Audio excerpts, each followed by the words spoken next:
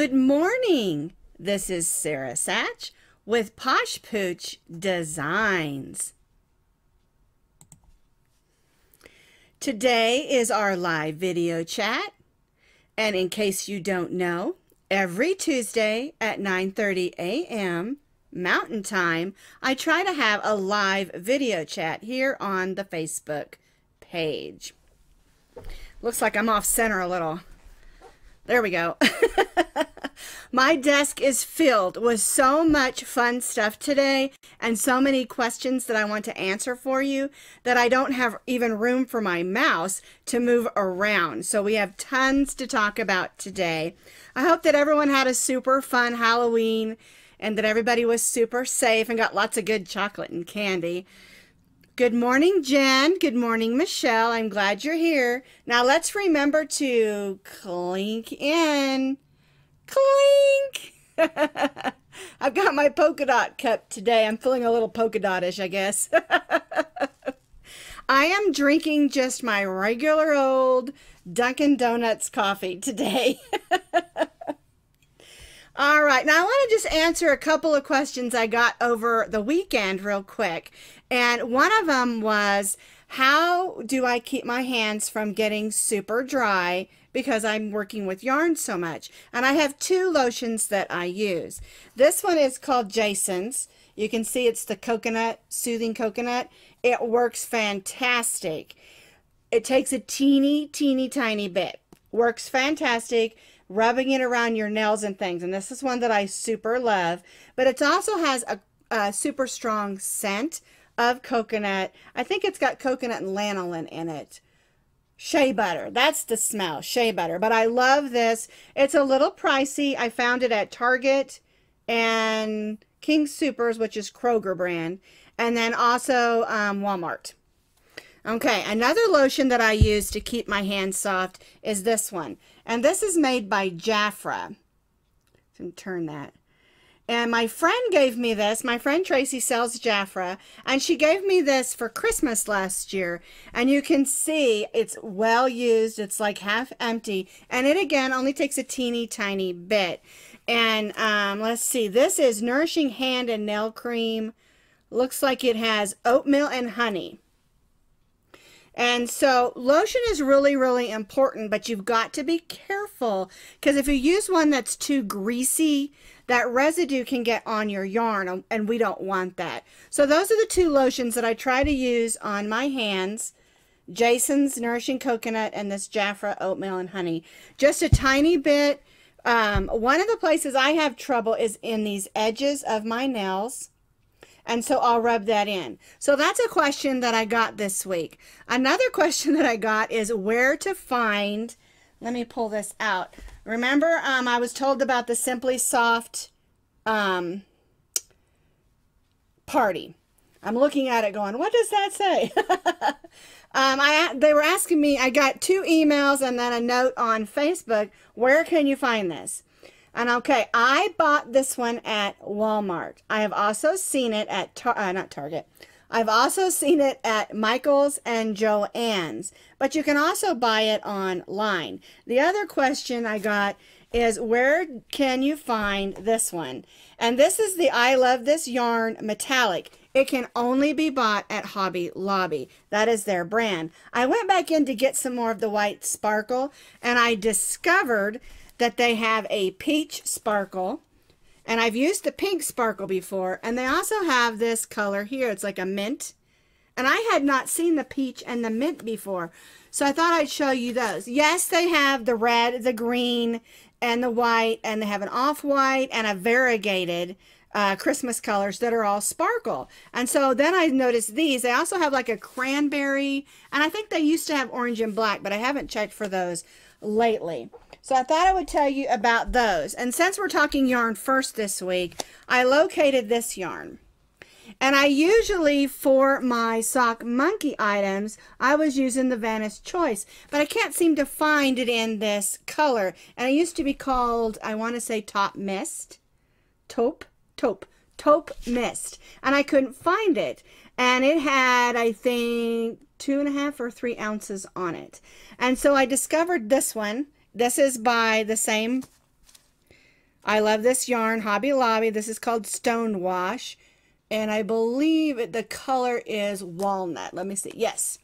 And it looks exactly like that yarn. So I'm going to start using this one for my sock monkey things. So I hope that answered your question, where to find the sparkle yarns.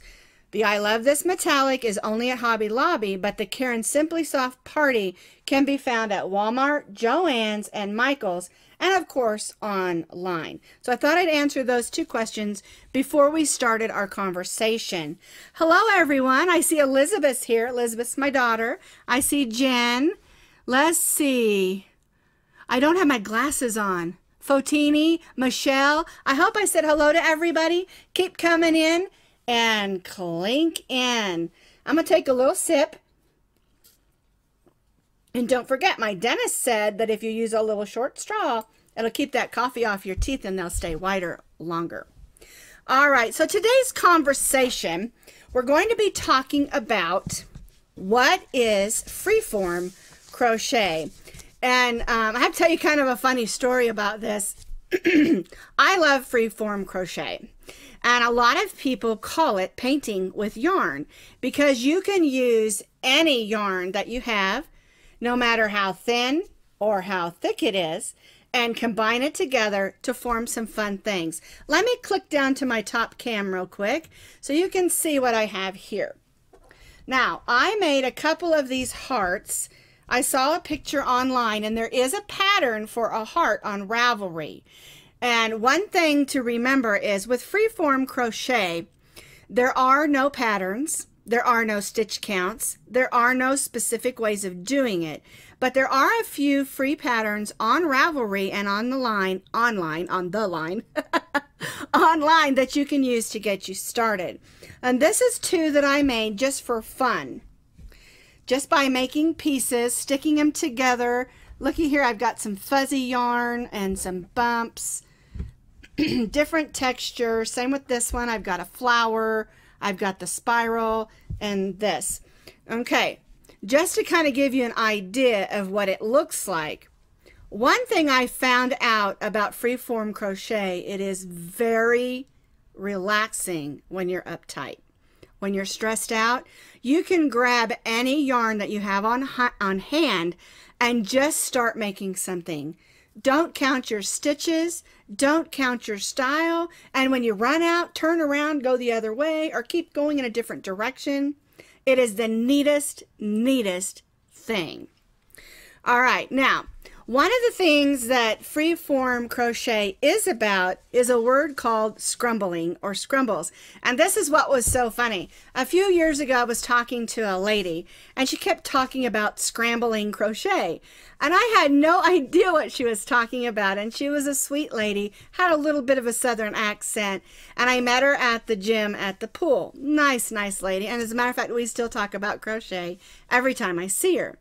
But she kept talking about scrambling crochet, and I thought, what is scrambling crochet? I have no idea. And so when I started investigating a little more about freeform crochet, I discovered that because she had a southern accent, her scrambling was actually scrumbling. She was saying scrambling crochet. I can't do it now. I've been out of the South so long, I've lost my southern accent. But anyway, one of the terms that's used is called scrumble, or scrumbles, or scrumbling. And what you do is you make pieces like this. This is just like a half piece. This is one that I did the very first piece. It's just a spiral, and then I did some different extra things around the edges. And you can take swatches of pieces that you've made. Maybe you tested out a new pattern. Here's one that's a spiral.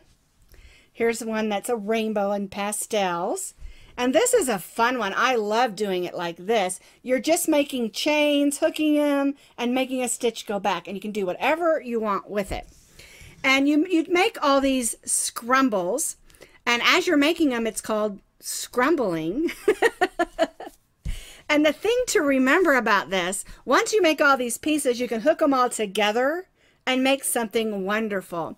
And I know you've probably seen like where they've done the scrumbling on the back of a vest, and then they start going around and then they make it into one of those round vests, or they've made a coat, a scarf, or anything that you want to make. they'll be one-of-a-kind pieces of art.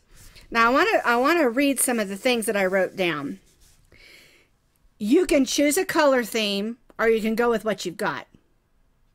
In other words, you can add fun fur, chunky, thin, whatever you want to make a piece. And that's why when I did this one here, I added this purple fun fur because I had a little bit of it. I just added a flower in the middle, and you just keep going. Now this one I made in 3 pieces. I made a square, I made 2 circles, I hooked them together, and then I just kept going with it. It was so much fun. And I just use all my leftover yarns. I've got a basket over there that has a whole bunch of leftover yarns, thick and thin, different textures. I mix wool and acrylic and alpaca, whatever I got, because I'm not going to wash it. It's going to be a piece of art, and I'm hoping I'm making some more of these hearts and some more pieces, and I'm going to make just a wall hanging, and I'm going to hang it up. And when I get it done, I will show it to you so that you can see it. Now, the neat thing about this, like I said, is that there are no stitch counts. There are no exact patterns. There are patterns out there that can help you, but all you need to do is rely on your imagination and some of the things that you know. You want to learn a new stitch? Practice it on the edge of one of your scrumbles. You want to learn a new technique, a new style? Practice it and then save it as a scrumble and add it to what you're making. And you'll come up with some of the best pieces of art. And I have come across some when I was first learning how to do the crocodile stitch. I have some that I'm going to use, and some other things. Another one is the bullion stitch that's used a lot. I do really encourage you. You know, when I do a live video, I always make a blog to go with it. And on that blog, I added a link towards the middle. And in that, you click that link and it just takes you straight to Ravelry, and it's already set up that you can find a bunch of freeform and scrumble patterns. Go ahead and practice. And some of the ones that are the most popular are the spiral ones like this, and the ones that, see, I've got some weird different stitches in there that combine those. Also, this style is the neatest thing. I'm going to keep going with this one, and I think I'm going to make me like a scarf or something. And this is one that I just love. But you'll find ones like this that have spirals. You'll also find, oh, what's the one called? Paisleys. That's the other one I was looking for. And just lots of other things. Good morning. I think I missed a few people in there. Hi, Susie. Hi, Rosiero. Glad you're with us today. Clink in. And someone asked me the other day, what does clink in mean? When you're saying hello, you just clink your cups together, and that's all we're doing. It's just something fun. And of course, the other night I've been drinking a lot of tea, and so I was thinking, oh, maybe I want some of my tea this morning, but I didn't. I've got my good old Dunkin' Donuts coffee. All right, so when you're making your scrumbles, there is no set colors unless you want to be all in one color scheme. There is no set pattern unless you're looking for some that you want to add to it. You don't have to count your stitches. You don't have to stay within any color scheme. You go as you want to. In other words, crochet as you go. Add bumps and puff stitches and shells and all kinds of fun things. And like I said, it's a great way to practice a few stitches that you want to learn.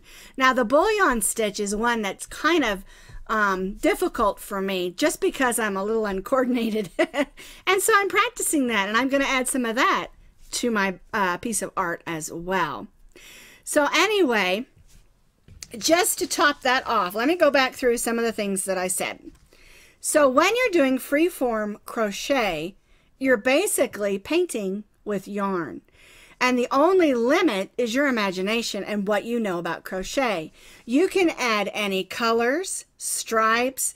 You can use, like I said, you can use thick and thin, fuzzy. You can use wool, unless you're going to wash it. Like, for instance, if you're going to make a sweater or something, and you do want to wash it, Oh, can't wait to see what I do with the bullion stitch. Yeah, that one is a little tricky, and I am practicing it. So some of the ones I add may be a little... It is a really cool stitch.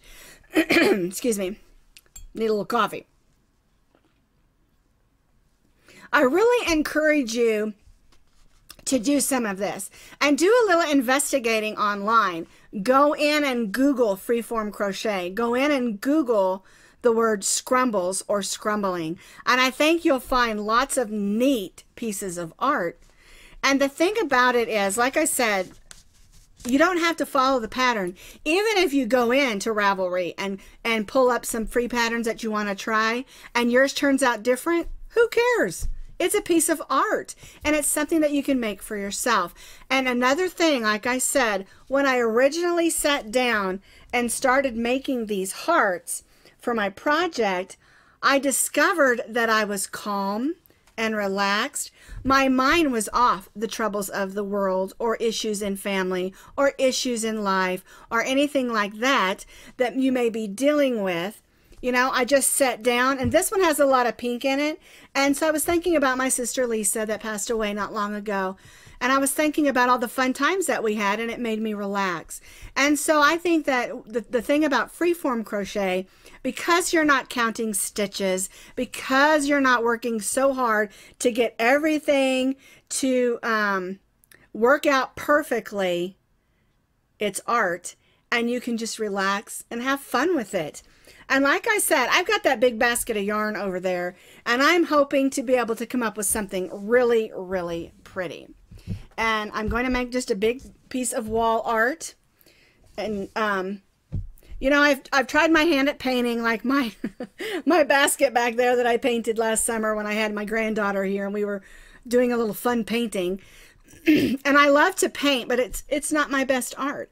And crochet is. It's my best art. I love yarn. I love the way that it moves around the pieces. You know, how you can finagle it and make bumps and lines and swirls and all kinds of things. Hook all those pieces together and make a wonderful piece of art. And that's why they call it painting with yarn. Painting with yarn, because you're basically making a portrait or making a thing. And I'm telling you, there are some people that do freeform crochet that have made actual portraits of people that when you look at them, they are magnificent pieces of art. And I'm not that good, of course. I'm still learning, but it's a lot of fun. And it's something that you can pick up and work on if you just have a couple of hours or even 10 minutes and work on it, add some different things to it, set it aside. You've got orders or you've got other things that you're working on. Then when you get some free time, pick it back up and do it again. So we talked about scrumbling. That's all your pieces. These are scrumbles, not scrambles. I thought that was the cutest thing when she had that accent. And putting them together and making wonderful pieces of art that you don't have to count stitches. You don't have to have the perfect yarn. And you know what? You don't even have to have the perfect crochet hook. I switch around all the time because I want some things to be bigger and some things to be smaller. And so you can use whatever crochet hook. See, I can have my southern accent every now and then. You can use whatever crochet hook that you have on hand. And yes, she says, I think that's what we need, relaxing time while we create a beautiful project without stress. And I think that is true. I think a lot of times, especially this time of year, I'm working really hard getting my orders done, and I want to make sure I get them out in time for the holidays. And then I'm making Christmas presents or something else, and I'm a little bit stressed. And, you know, and in life can stress you out. Like I said, family, people, friends, you know, whatever's going on, work, it can all stress you out. So it's nice to have, I'm getting a little dry again. It's nice to have a time when you can just sit down, you can relax, and just make some fun, make some art. I've really enjoyed it. So freeform crochet is painting with yarn. There are no rules, no stitch counts, and your limits are only your imagination. So go out there, Google it, have some fun, and do some freeform crochet. All right, that's just my little talk. I wanted to tell you about something that I saw on the news this morning. If you go to my regular Facebook page, I posted it there, but Tiffany's has a ball of spun silver yarn that they're selling. Let me look at my thing down here. They're selling it for $9,000. And I think that's just amazing. My brain first goes, ooh, I want that. But I'm not spending no $9,000 on a ball of yarn. But it is spun silver, right? Sterling silver. And so then my thought was, I wonder what the weight is, which hook I would use. How thick is it? So there's your funny thought for the day. Go check it out. Go to Tiffany's website or go over to my Facebook page. I posted the picture there. It just looks like a silver ball of yarn. Nothing special, really. Okay, so before I let you go, let me show you what's going on this week at Posh Pooch Designs. Now, yesterday I did the video for this month's square. This is the November yellow topaz square. I tried to make it look a little bit like a stone there in the middle, you know. And if you haven't been following along, every month I designed a 6-inch crochet square. A 6-inch crochet square. I guess that's a little tricky to say. And the inspiration of each month was the birthstone. And I'm using the jeweler's list. Someone commented, that's not the one. I think it was last month. I said, I'm using the jeweler's list, the stones. And so this month's was yellow topaz. And so this is our 6-inch square. We have one more. I'm trying to think of what next month's is. Let's see, last month's was rose quartz. I'll have to look at my list. But we have one more 6-inch square, and then in January we're going to put all our squares together and make a project. And I think you're really going to like it because it's something fun and useful. So that was yesterday's video, and this pattern on my blog is the written pattern. It's a photo tutorial and the video on YouTube. So that's what happened yesterday. And then I also have for this week, you know, I'm doing a series on vintage crochet patterns with a modern twist. And so this week's is this hot pad. When I first got married, I was given some of these that someone had made. And of course, I've been married 35 years now. And it was in yellow and white. And yellow is my favorite color, and I loved them. When they made them with these plastic rings inside. I think you got them off cans of pop then. I've only seen them on Gatorades now. And they crocheted around them. And they made it out of acrylic yarn. Well, I didn't know that acrylic yarn would melt, because back then I just didn't know, and that the ring in the middle would melt if you set something really hot on it. And so what I've done is I've made them out of cotton. Here's a Christmas one. This is a Christmas one. And then this one I made in just bright colors. This was my test one. And what I've done is I've made them out of cotton yarn. I've eliminated the acrylic and eliminated the plastic inside. So you can use these without burning anything up. And what happened with the yellow one is we ran a rental house years ago. We were in the Air Force. And I set it on the counter. I pulled out something out of the oven and set it on there. And the casserole dish burnt through the acrylic and then burnt the counter. And it was a rental, so I felt really bad about that. Never ever use acrylic on anything you're going to put anything hot on. If it's just for show and you're going to hang it up and it's pretty, fine. But if you're going to use it for anything hot, do not use acrylic yarn. And so that's the pattern. We're going to do this one tomorrow. It'll be a written pattern as well as a photo tutorial and a video as well. And then the end of the week, we're going to go, I showed you the American Girl doll dress last week. I've had a request for it to go ahead and do the video for it. So I'm going to go ahead and probably do that on Friday. Okay. So this is our video for today. That's all I've got for you. I hope you'll go out and do some freeform crochet and make some scrumbles. And just sit down and relax for just a few minutes and get the stress of the world off your shoulders and have a fantastic week.